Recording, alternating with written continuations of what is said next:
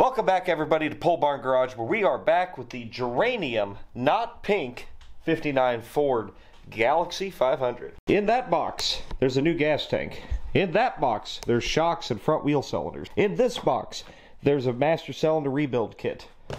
In this box is a brand new old stock fuel pump from What the Rust on YouTube. I'm going to link them up in the corner. Check them out. They parted out at old auto parts store, and it just happened to have the correct fuel pump for this car. So we're going to have a whole new fuel system, refresh suspension, and maybe even functional brakes. I doubt that. I suppose we'll start off with something easy and try to get the gas tank in this thing. So we'll remove our boat tank out of here.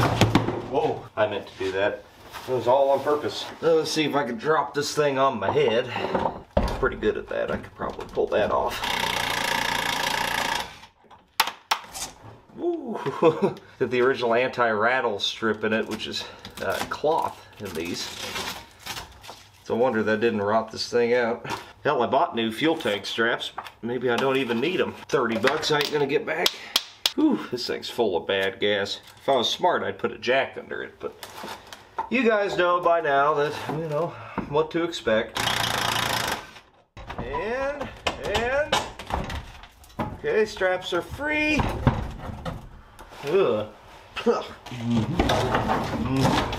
Ah, yeah. The tanks are very similar. The vent's in the right spot. You can tell the bend of the fuel filler is different, but hopefully we can make that work with a little persuasion. However, the sending unit is different. Quite a bit different, in fact. I'm not sure what the original looks like, but I'm pretty sure I shouldn't be able to do this. Oh, hey. Well, there's the original one. Maybe we can clean this and reuse it? I have my doubts. I mean, at the very least, I guess it'll plug the hole. Yeah, after getting her out of the parts washer, what's the verdict here? It actually looks alright. We should probably check it out with an ohm meter, though. So I got my meter here. Clamp my alligator clip to the body of the fuel sender. I'm going to set us to check for resistance. I'm going to make sure that it's got continuity to the body. Okay, I'm going to touch right where the wire goes on from this fuel sending unit. My meter doesn't want to read it, but it does have some kind of continuity here. Probably need to clean everything up. I think it might work. And if it doesn't work, well, it'll only be like the 8th or 9th one out here that doesn't have a functioning fuel gauge. So, yeah, whatever. Well, at least it came with the right gasket. Had a hard time to get that thing set in there. And there we go. There's the sending unit. Now we're going to have to make a new vent line for the side here. And I guess we'll see if my new fuel tank straps even look correct. I mean, look, we know how this is going to go, right? They're not going to work. In a turn of events that will surprise absolutely nobody, these straps are, well, not even close. The bolts they came with work pretty good, so, you know, those are the most expensive bolts I've ever bought in my life. And we'll just reuse the 63-year-old original fuel tank straps, which are superior in every single way. Wow. Man, you just can't get anything anymore, can you? Straps on here. I think the tank is actually a little bit bigger. I gotta plug in the fuel sending unit, which is an exercise in futility if I've ever heard of one. Well, it fits, so I guess it's got that going for it. At least it's got a gas tank. Can you put gas in it, though? That's a good question. Yeah, that's quality right there. Let's see if I can just persuade this to, you know, not suck so bad. Oh yeah, bends real easy. That's not a good thing, but you know, we'll take it for our purposes. New fuel tank installed, line hooked back up. I found where the vent goes inside of the driver's quarter, hooked that up. While I'm back here, I probably ought to go ahead and swap on the rear shocks that I got for it. So let's pull the wheels off and do that. For rear shocks, I have purchased the latest and greatest in rock auto technology. FCS Auto! These old spring-assisted shocks have seen better days, to say the least. You know, I think they still have some life left in them. I don't know. I might want to keep them around. I don't want to jinx myself, but they're unbolting remarkably well. Frightening. It's an oldie and a not so goodie right there. But because it has that spring on it, probably still actually does something. Oh well, we'll put these in here. It'll ride a little better. These shocks are about an inch shorter. I guess we're gonna go low and slow now, man. One Rock Auto Special installed. And to knock out the other one, and we should be done back here. Well, this one doesn't want to play nice. Out comes our friend, Mr. Sawzall. And voila. I know I'm kind of putting off the hard stuff, but I'm gonna go ahead and put the front shocks on this thing, you know, because it's easy. Probably do the fuel pump after the shocks. Oh, we also got a new set of tires to put on it. All right, got that unbolted actually. It's yet another pleasant surprise. I'm gonna knock these out, and then let's dig into the hard stuff. Yeah, and spring assisted shocks on the front too. I don't know why. It doesn't seem like anything's wore out that bad in here, but hey, whatever. Ugh, frozen solid. That's why it drove weird. Yeah, I gotta say, for some chicken lao mein style shocks, these are actually pretty nice feeling. Really well made, surprisingly. I actually don't know where they're made, but they were like $10 a piece. So I'm gonna guess cheapestan. Well, I will still ignore the brakes, and let's change the fuel pump. This is a replacement fuel pump from the 1960s for this car. Now you might be like, oh, why do you need that? Well, you see this on top here, that runs the windshield wipers in this car. This has vacuum windshield wipers, and you can't buy these anymore. Well, actually you can, but they're like $300. We're gonna pull off the old one. We're gonna keep the old one, and I will come up with a rebuild kit for it someday. But I just couldn't find one. These are totally rebuildable. You just unscrew them and take them apart, change the diaphragm in it, spring, and you're good to go. I just couldn't come up with one. Again, thanks to What the Rust on YouTube. I'll tell you right now, this is not going to be any fun to put back on. Very hard to get to the bolts on it. This would not be a particularly difficult job if the car didn't have optional power steering, and all this stuff is right in the way. So I'm going to have to at least pull that power steering hose off, which thankfully just clamps on. And then maybe I get it out that way. I don't know. I may have to pull the pump. Ended up having to pull the power steering pump off to get this out. And there's the original fuel pump with the glass sight bowl and filter built in. What it was doing was bypassing out of the weep holes here because the diaphragm is bad. It still worked. Yeah, you know, I'm pretty disappointed in that fuel pump. You know, only got 60 years out of it. I mean, they just don't make them like they used to. You know what I mean? I mean, you know, you can't even get a full century out of your car parts anymore. Damn. New fuel pump is installed. Got to hook up our lines and, you know, reuse the fuel filter because that's what you do. And we should be in good shape here, I think. So let's put some new lines on it, put the power steering pump back on, and dig into the brakes. All right, we're all back and reassembled here. Fuel system is completely in place. Power steering pump's back on. Let's yank that master cylinder off and rebuild it properly this time. Zip the old master off of here real quick. You guys have seen me do this about, oh, I don't know, half a dozen times now, so I'll probably just glance right through this. Scored this rebuild kit off of eBay. Let's see if it's the right one. The guy was pretty confident that this would do her. Ah, yes. Yeah, that's not exactly what you want to see. Yuck. And that. So here's your piston, spring, and the seal. That's kind of the business end of things. We'll clean this all back out, but I had already honed it before in the last video, and it feels just fine in there. So that kind of sit there and drip and think about what it's done. Now there is another seal in there, I think. This thing in the very, very end here. I just sprayed that out. Seal actually fell right out. Kind of flying blind here, guys. I don't claim to be the smartest man or the best at anything. I'm just out here winging it the same as you guys do, so don't judge me too hard here. Then we will install our new spring. Something like that. Put our new seal in. Now our new piston in. Tension on her now. Put our washer back in the back here. It's definitely a snug fit, to say the least. Damn it. At last! Now we'll bench bleed it again. Seems like it works though. Let's see what happens.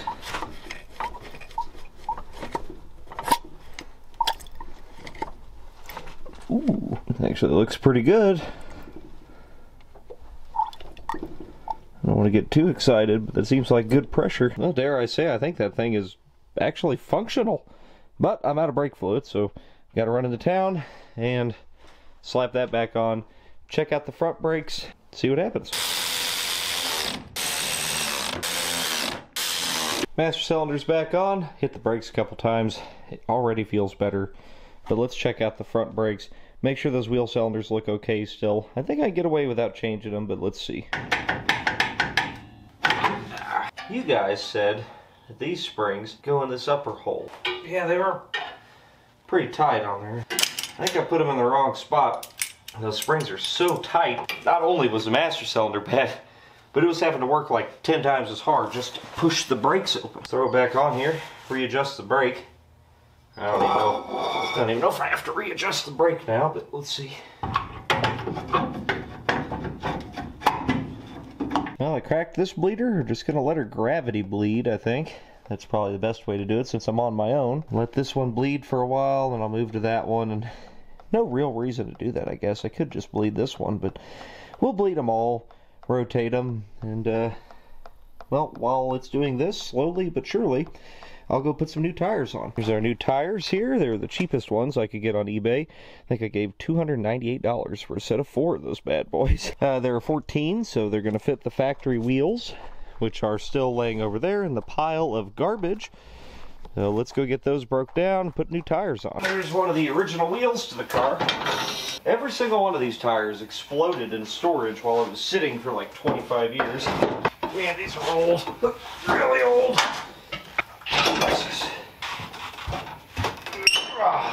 Kind of weird, but it looks like these wheels mount from the back side. That's why I was having such a hell of a time. I had to pull the tire off the back side of the wheel. I guess that's the way these work. I'm not sure.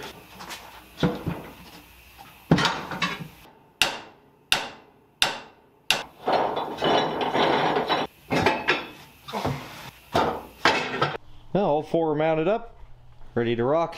Obviously not balanced, but yeah, usually I have pretty good luck with that. We're gravity bleeding this one out still. The rest of them bled out pretty nicely, I think. Hopefully we have brakes. Let's throw some gas at her, see if it falls out the bottom. Beats a boat tank. So far, so good.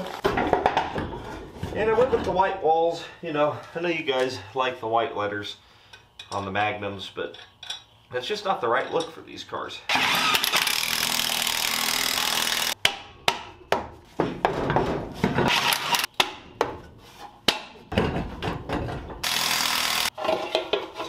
This seemed to be done dripping, and the pedal don't feel half bad, so let's go ahead and throw this wheel back on.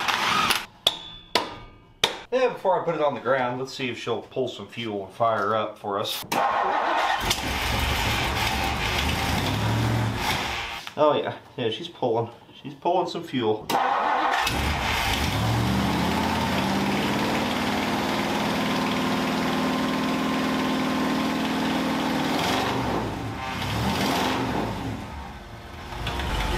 Now, I don't know if I might have a vacuum leak somewhere. I kind of hear a little bit of something. I don't know what that weird noise is.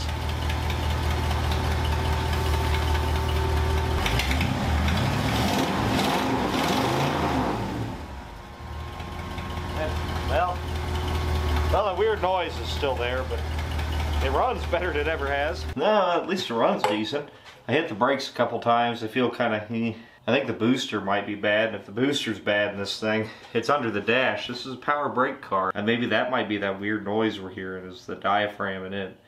So if it's bad, it's just going to have to be bad. You might notice that that is a little 4-barrel on there, right? A little Autolite 4-barrel on there. And if you know these cars, then you know that means that this is a Police Interceptor spec 300 horsepower 352. This is not your run-of-the-mill 332 or 2-barrel 352. That's the big dog right there. This baby is kind of a wolf in pink clothing.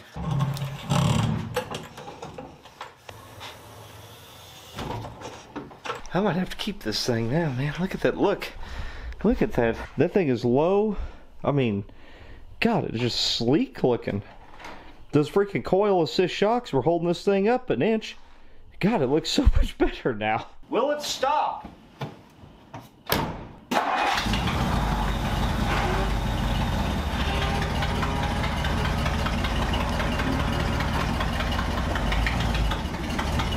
That's a hell of a lot better than it was.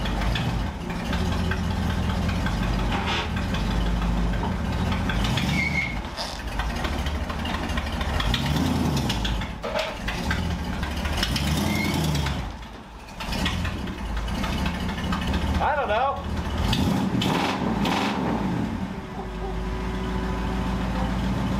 What the hell is that noise? Does it have any fluid? Might be a good start. Pretty airy. I wonder if it just needs bled or, I don't know, it's about half low. Let's top it off anyway. Dump that in there for now. Our taillights still aren't working. Fords are, of course, a hydraulically operated brake light switch. So we got 12 volts going in. At least the circuit's good. We can check for continuity on the switch. My meter hooked up there. We'll look for continuity when I hit the brakes. Who knows? Maybe it has two bad bulbs. Oh, the switch is working. Okay. Well, that's good news. That didn't work before. Well, shit, do the lights work? I don't know. What? Set my camera up back there just so I can look at the tail lights. Maybe they are working. Get a whole lot of nothing. We also have no driving lights. Well, let's check the bulbs to begin with. Check if the bulbs are good. Obviously, you can look, but also you can do a continuity test. Put one of your meter leads on the body of the bulb and the other one on the contact. And both filaments are good. That means we might not have any power back here. Let's verify that. Maybe it's just a ground issue. We'll have to do some diagnosis here. I made a little jumper to bypass the brake light switch for now. That way 12 volts will be delivered to the back of the car all the time. And now I can do some diagnostics. As you can see here, we have 12 volts being delivered through the wiring harness to the socket. So our problem is a ground, and these ground directly to the body of the car. Probably just need to clean this up a little bit, maybe. I'm not sure. It doesn't look that bad, but I don't know. A little sandpaper in there. Let's see what happens. And there we go. All I did was just kind of clean up the socket here and give it a little pinch. These things tend to get wore out, and the bulb flops around in there. It has to be contacting the body of the bulb here to ground properly. Usually, you just give them a little squeeze with some pliers and pretty good shape. That's hot. Ow. Incandescence. A little sandpaper in here. Let's just give it a little bit of a squeeze. Oh, that one broke. That's not good. It's alright. This one is... Oh, man, this one's super brittle. I might have to see if I can find another one. It works. Yeah. Oh. Well, maybe I'll get another bulb while I'm at it. Well, the only bulb I could find was an amber bulb, which, well, it'll be fine. Behind here, never even notice. Right? Probably. Whatever. Anyway, you can see that I've taped this socket in. That socket's trashed over here. So we're going to have to replace that eventually. But this should work for now, so we can drive around and at least have brake lights. I just flip the key on, and the fuel gauge moves. I don't know if that's 5 gallons or not, but it's something. I'll take it. Good morning. There's a swap meet about 30 minutes away, and I figured what better test than to drive this. I mean, the trunk is like the size of, well, actually it's bigger than any modern pickup. This car is a more useful truck than any modern truck, actually. Be a good little test for it.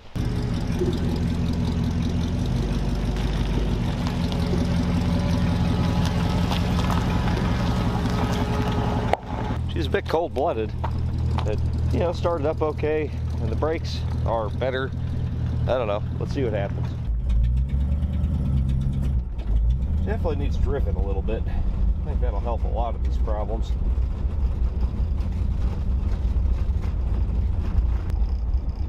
Brakes are there. I may need to put those front wheel cylinders in it after all.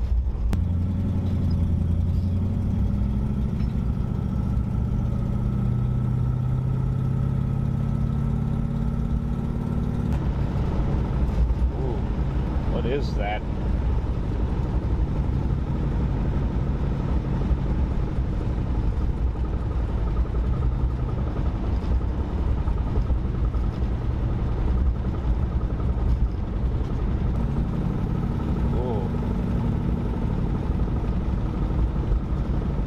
Definitely something at the front end, or maybe one of the wheels is bent I put on here, I don't know.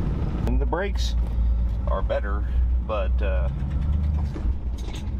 mean, they do stop, but not like they should. I think we need to put those front wheel cylinders in. Yeah, while I'm in town, I'm gonna throw some gas in the thing and take her back home. From 50, slam on the brakes. Nothing. I mean, it should be locking them up, and it's just not doing anything. They don't pump up. There's no air in them. I don't know. They'll have returned. This wheel is definitely bent. See how it kicks out here at the top? It's tweaked out. So that was our vibration. That's good. That's no big deal. I looked inside the car. I didn't see any brake fluid running down the firewall. So I'm going to assume the master cylinder isn't leaking, but let's check the fluid. And yeah, full to the brim. Okay, so we haven't lost any fluid, and I definitely hit the brakes enough that we should have lost some. I'm gonna put front wheel cylinders in it just to rule them out. I do kind of question my bleeding, so I picked this thing up at Harbor Freight to vac them out. You know, really fancy China freight thing there. So peeking back under the dust boots, no fluid out of here, but I don't know. You know, unfortunately, the replacement wheel cylinder doesn't look like that one. I think the bore is smaller, but I guess I'll try them. I'm afraid we're creating more issues, but let's see what happens. I was re-examining these, and they are in pretty poor shape. I think this piston was stuck.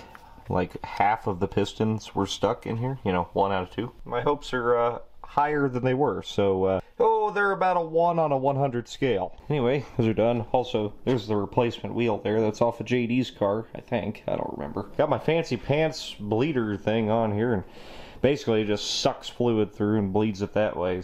Will it work? I don't know. Well, it's certainly doing something. Well, they're all bled, and I don't know. I mean, feels all right. It rebounds better. I don't know, man. Well, we're all back on the ground. Wheels back on. It looked straighter. I don't know, man. We're playing baseball without the ball or the bat or the field here, so. Will it run and drive to go get my Chinese takeout? Surely it'll do that. At least the run's good. It had dash lights once upon a time. Brights work. Oh god, the brakes are so much better. Oh, I think we fixed it. Maybe. I don't want to get it ahead of myself, but oh yeah, I didn't do that before. Well, the wobble's pretty much gone. I do think the wheels need balanced. Oh, the brakes work. Oh, we fixed it. We fixed it. Yes. That's not perfect. I mean, it needs an alignment. It needs the tires balanced. But it's quite a bit better. I mean, the car's drivable now, and I would say relatively safe since the brakes seem to work now. I guess it was just those wheel cylinders the whole time. You know, I mean, if you guys work on cars, you know how this stuff goes. It's always something like that, right? Ah, fuck. I'm just gonna enjoy driving this thing a little bit.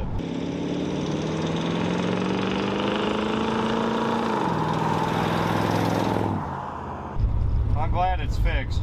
You know, I may not sell this thing. I don't know. Oh, the radio came on. I may not sell this thing. I don't know. Maybe we'll see if Jess likes to drive it around now that it's halfway decent. Well, I've successfully made it to the Chinese restaurant. However, I think one of the shocks exploded. And yes, it did. Look at that. I know it's hard to see, but yep. Maybe I shouldn't have cheaped out on those shocks. That makes sense why it was driving rather strange. Well, nothing to be done about it right now. We'll fix that later. The Chinese food has been deposited directly into my belly. There's your Chinese food update. Also, I'm gonna jack this thing up and try to bolt that shock in. I don't know, bolt nut or something. Other than that, I'm very pleased with how this car drives. No, the bolts actually didn't fall out. It's the damn T here is too narrow for the control arm. Now we're getting away with it on the other side for whatever reason. I think my solution to that is just going to be put a washer on the bolt and try that. Well, we'll see if it happens again. There, that's definitely fixed, and we'll never have to revisit that ever again. Well, I'm out here tonight. I'm going to try to put this dash cover back on, I guess. There's really nothing I can do with this. You guys think this glue is going to come off, you're kidding yourself. It's hot enough that it's bubbled all the paint. Short of stripping that, priming, blocking, and then repainting that, there's not much we can do with it. I think I'm just going to try to cover it with just the vinyl, and that's at least going to look better than this. I've removed most of the trim here. Now I'm just going to knock it all off with the Scotch Brite. I'm going to try to heat some of this up with a heat gun just to make it a little more pliable. Then I started playing with the foam, and I kind of realized that the foam is basically just stuck to the top of the dash to make it look wider, you know, more luxurious. I think there might be enough left of this to actually just put the foam back in there and it might look right. Kind of risky, but I think if we glue this to that tonight and then try to glue the whole thing on, worth a shot. Otherwise, I was really struggling to get this to sit on there without breaking. After kind of massaging this thing with the heat gun a little bit, I don't know, a rough template, to say the least. So, like, is this going to turn out nice? No. But if we, you know, like our best case scenario here, hopefully it kind of turns out looking like a 63-year-old dash pad. And maybe it'll kind of look like it was never messed with. I'm going to heat this up so it gets nice and pliable. And I've carefully designed this so that it's in 2 halves, which should let us kind of bend it a little bit better when the time comes. Anytime you use spray adhesive, you got to spray both pieces. That way the glue sticks to the glue. I'm manipulating this quite a bit, and this old vinyl is quite fragile. If I was more talented, I could of course just make a new one out of new vinyl, but you know, just a regular guy. I don't have that level of talent. I'm sure there's some experts in there to be in the comments like, oh, I could have made 7 of those. Yeah, whatever, man. Guess you should make a YouTube channel. Well, it ain't pretty, but it might end up being okay. Before this glue dries all the way, I'll just stick this in here and give it a quick test fit. I'm gonna need a little heat gun magic, but I think I can make this work. We'll check it out tomorrow. Hey, we can make this work. Yeah, definitely. The only problem is this damn speaker grate. To pull this speaker grate, I have to pull the radio out. I don't really want to do that, you know. How are you going to get the wrinkles out of it? Yeah, probably not going to get all of them, but we'll heat gun some of them, you know.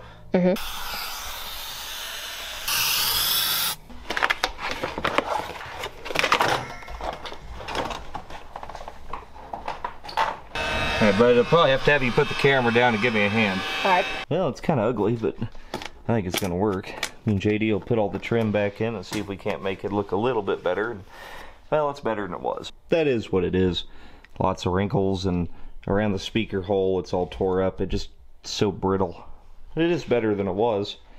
And if you look at it from the outside, you know, at least you walk up on the car, and this kind of looks like the original dash pad, which it is. Sometimes you just got to know when to call it and say, good enough. You know, somebody else down the road, they can spend the big bucks and get that dash pad made. At least there's a template for them now. Or they could buy the reproduction ones for $800. Your call, but I'm wiping my hands of it.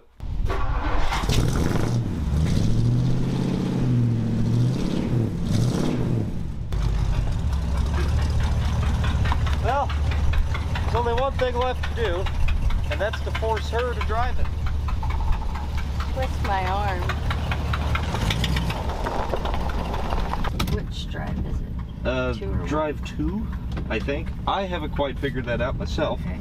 Is that That's neutral. Okay. There you go. There we go. Yeah, I don't. I haven't figured out what the multiple drives mean in this car. Alright. Could be anything. Who knows? Oh yeah, it's a boat. Oh yeah. It's a freaking yacht. That's why I wanted to see if you would like driving it before I throw it up for sale. Here we go. Okay. Well, it's nice knowing you, J.D. Oh boy. Do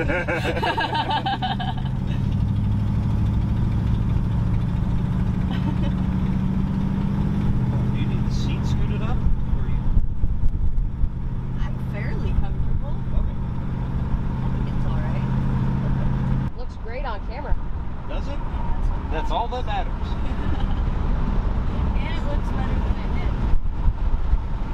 Bear in mind, this is like the worst road in existence, so everything drives Not slow. even that bad. Are we gonna get into the Spider? Maybe every Miami football. Visit lowcostlifeinsurance.com. You have seatbelts, Judy? No. No, okay. Oh. Just put some Velcro on the bottom of your pants. You'll be fine. Yeah, I might need to scoot the seat up a little bit just for brakes. Oh, yeah. Gas isn't that bad, but brakes, oh yeah. I think she's great. We lived. We lived. Hooray. Well, we survived dinner, so let's try to take it on the highway and see if we die, you know, there. It might be better. Alright, let's see how it does on the highway. This is all part of my test to see, do I keep it or make it someone else's problem?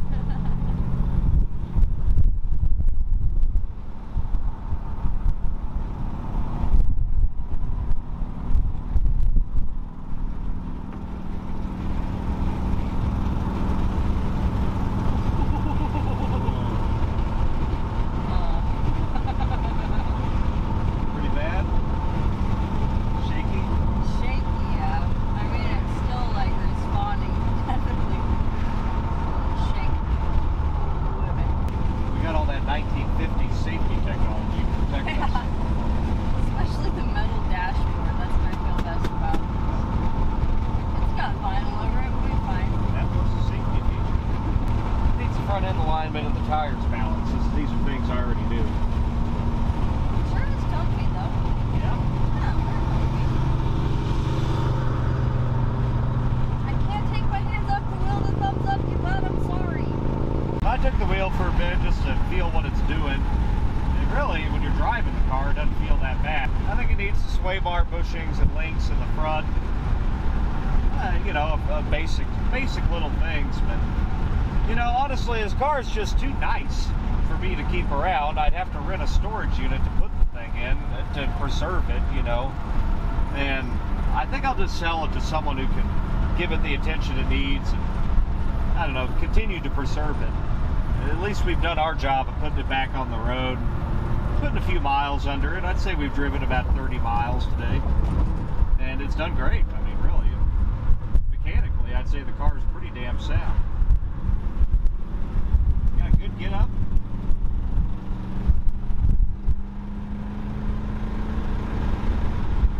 Does exactly what it's supposed to do.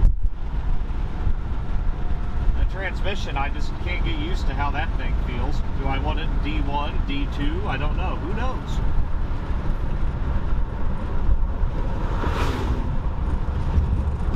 But the brakes are holding up nice and they work good. Power steering's working fine. Everything we messed with was successful. Even the handling's not too bad.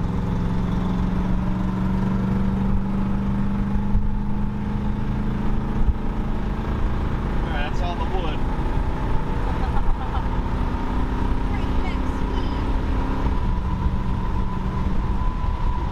Woo! Yeah, that sway bar, man, it gets this thing just rocking like,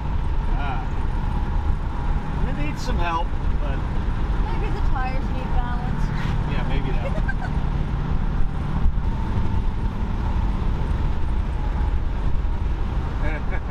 So weird.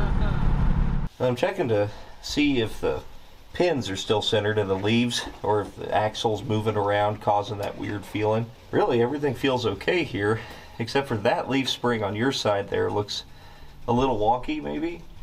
I don't know. The bushings definitely need replaced, and it could be as simple as that. I don't know, never quite felt anything like that. I mean, it recovers from it pretty quick, but it's strange. I think that leaf spring is moved, though. Maybe it's got a broken leaf in it. I noticed the car kind of sits weird. And it did, and that corner of the car was in a ditch. Yeah. So, very possible that that's what it is. But, you know what? Honestly, I'd say you could probably drive the car home, and that's good enough for me to sell it. It didn't even leak anything. It's pretty good. Considering we never even touched anything. Yeah, we literally did nothing to it. Not to the engine. And she's as good as ever. It runs great now after just driving, getting the cobs blown out of it a little bit, you know. Well, I think that's going to do it for this episode of Pole Barn Garage. You know, I don't think Jess needs this thing, and I don't need it. So we're going to throw it up for sale. I got a buddy who wants it. I'm going to give him first dibs. But if he doesn't want it, you let me know. I probably want, I don't know, maybe $4,500 for it. So let me know. You can send me an email, pbgdalton@gmail.com. Also, I have merch, good merch for sale now, shirtstampmerch.com. Check that out, buy a t-shirt, and yeah, we'll see you guys next time on Pole Barn Garage. I think we'll be doing some interior work on the step side next, so stay tuned.